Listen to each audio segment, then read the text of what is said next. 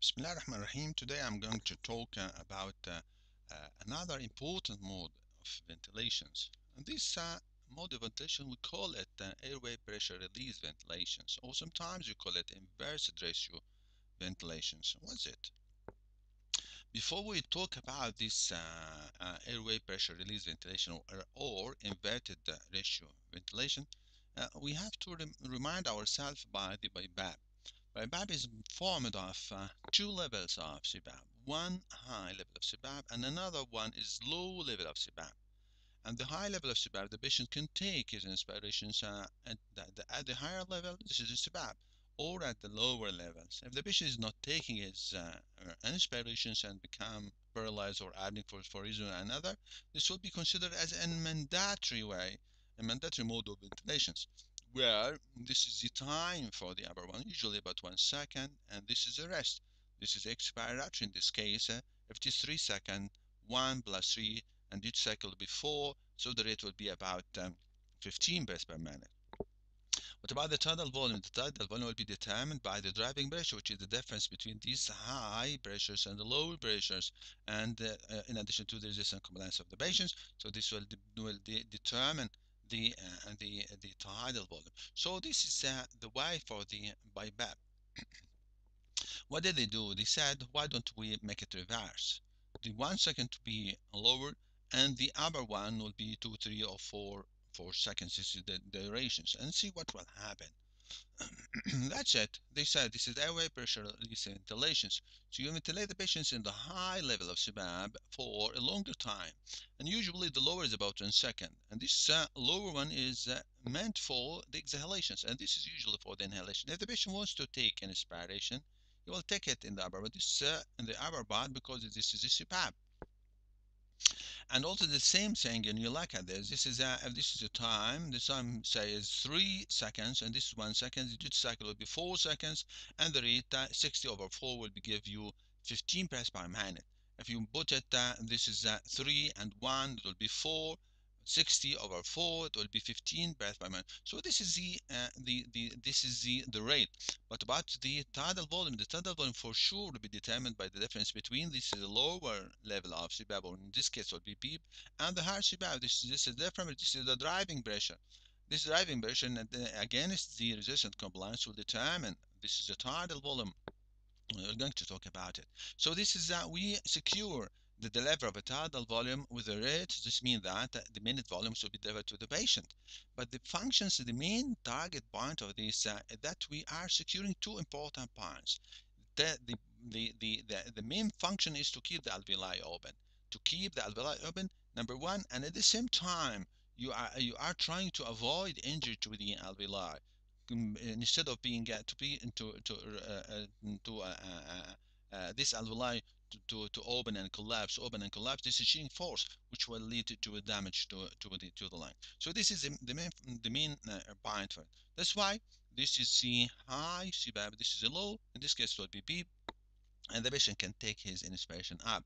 This usually is 1 second, and this you can change it, and by the change of the upper one, you will define the duty cycle and according to the respiratory rate. That's why when you look at this is the patterns for the airway pressure ventilations. For sure, this is at the high. This is the high level pressure. So this is the time for the high. This is the time for the usually 1 second, and this is the pressure, high pressure and low pressure. This is defined the driving pressures, high and low. So this is two things. In addition to this driving time, how fast you go by this to the upper limit. Nothing more. But this is an important one. The idea that here this is a lower should be 1 to 2 centimeter water above the lower inflection point in order to keep the alveoli open. During expiration, this is alveoli while still will be kept open. During expiration would not close. It is still open. That's why the shearing force is avoided. Closing and opening of these dependent alveoli should be open and should not be left at the lactatic, especially if it is loose at lactatic. So this is number one. Number two, when you look at this is the upper part. the ceiling should be away from this is upper deflection point, or another way it should be away from the value which will produce some sort of air tumor we have mentioned before, which is the plateau pressure about 30 to 35 centimeter water. So this is should not be should the maximum is 30 to 35. Sometimes you say that this is not the plateau pressure, this is a pressure which is the results of two things, which is pressure resistance and pressure resistance. If you consider the pressure resistance about 10 centimeter water, so this means that if you go by to 30, this means that the plateau pressure will be about to 40, the plateau pressure will be about 30. So to keep in mind, it's better not to go beyond 30 35 for this high CPAP. So this is in this case you are guaranteeing that there's some sort of protection of the lung. This is number one, the shielding force from this is lower CPAP, the lower the beep, or the lower CPAP, in this case it is a beep, and the high CPAP, which is away from this is upper inflection point. So this is you are acting in this area, which is a safe zone. So this is another one point. The second point, you are keeping the alveoli open for a longer time. That's why the oxygenation will be a little bit more better.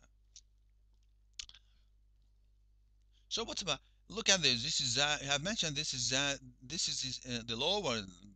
This is the expiratory time. This expiratory time, because this is 1 second usually. This is expiratory time. This is the deflations of the lung from the high to the lower peep. This is what about the inflation? This is what about the inspiratory time? This is inspiratory time, and this is the rest of this. This is an inspiratory pause. We have mentioned it. Why inspector time? You are always inflating. No, you are using. This is a pressure. This is a flow, and this is a pressure here, which is kept constant for certain time, preset time, say 3 seconds. And this is the pressure. So the flow will go to inflate the lung, and after inflation of the lung, this is the driving pressure will result in inflations of the lung for certain volume, and after that no more inflation of the lung, because the flow came back to zero. That's why the time here, this is any pattern. Don't imagine that the tidal volume will include this area. No. So this is a pressure. This is the difference between this pressure and that pressure is a driving pressure, and these driving pressures will result into the in certain tidal volume distance. But the maintenance of this for longer time no more, is if this is an inspiratory pause. This is only the tidal volume entered, no more entry, but the pressure is maintained for the time, and after that these exhalations and no more inflations, and therefore the pressure drop to the lower level. So this is a it's important point. This is inspiratory time. The inspiratory time, actual inspiratory time, but this is the total inspiratory time. So, but this is the time required for the entry of this tidal volume according to the compliance resistance of the patients and the driving pressure. So this is to be considered.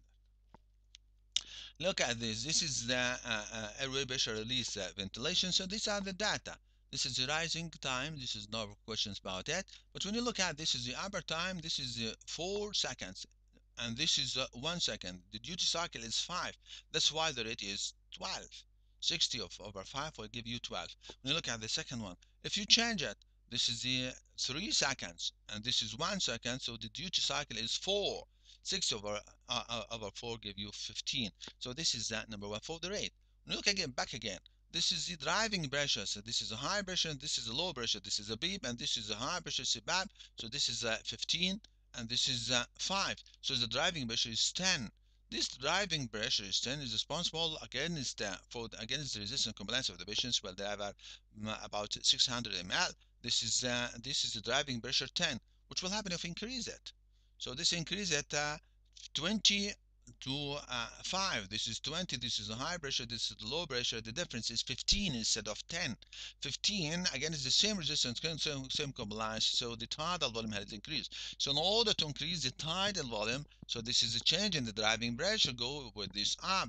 If you want to change the rate, you have to change this. This is the time of the high. So this is the maneuver of this airway pressure release ventilation. By the way, this is not a physiological. Sometimes you need to make to give good sedation to the patients, and it is very important for the oxygenations, and it is considered now as a way for recruitment of the lungs. Thank you.